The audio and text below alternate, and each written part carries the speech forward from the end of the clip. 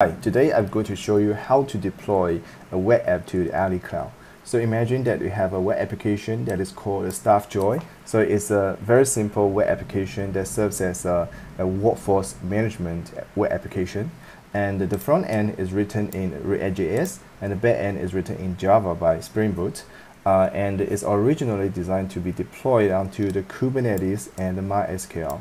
So before we have sort of a one-click deployment onto the cloud, right? So because we know that on the cloud everything is cloud management, like the cloud managed Kubernetes services like cloud management, MySQL.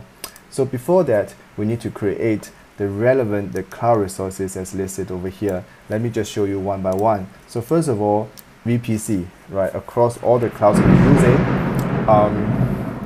So let me just quickly show you the VPC that created the Alicloud. Right, so basically this is the VPC that created. So basically on the VPC you have to define the regions, your IP allocations, etc.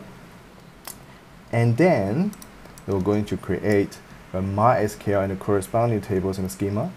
So basically it's already done.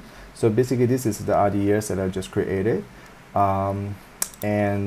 This is the DMS, database management system, and on that I created another two DB. So one is called StaffJoy company, the other one is StaffJoy account. So basically the schemas over here are exactly the same as the one that we use for on-prem, right? So this is the schema for the account DB, and this is schema for the company DB. And then they're going to create a cloud managed Kubernetes clusters on the cloud. So it's basically, if you're using AWS, it's basically identical to the AWS EKS, right? So let me just show you. So basically this is the clusters that I've just created. So basically it's called Alibaba Managed Kubernetes Services. All right, so and with all the ready, they're going to have a one-click redeploy of the application to the cloud. So over here, let me just give you a preview of how the application looks. So basically, this is a StaffJoy application. That is a just simple web app. I mean, for the workforce management, you can do a sign up. Everything is up and running. So basically, what we're going to do is we're going to delete all the services I created earlier. So we're going to delete now. My session is timeout. Sorry.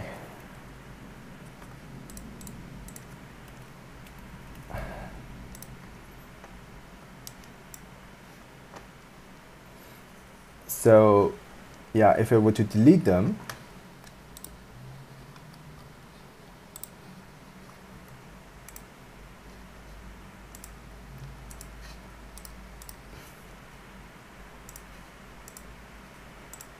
okay, so basically I delete all the microservices I created earlier. So from here, there's no way that you can access anymore, right? So nothing's working, right? So it's just because that all the services are deleted. So what I'm going to do is I'm going to redeploy the application from on-prem to the cloud. So what I'm going to do is I'm going to use the PowerShell. So it's just a one click of it. So what we're going to do is, okay, so we're going to apply the YAML file that is inside the UAT folder and have one click of the button that you will see almost everything is here and the new IP address is being created. So let me just do a refresh again. Okay, so that's the new IP addresses. Let me update it onto my host file.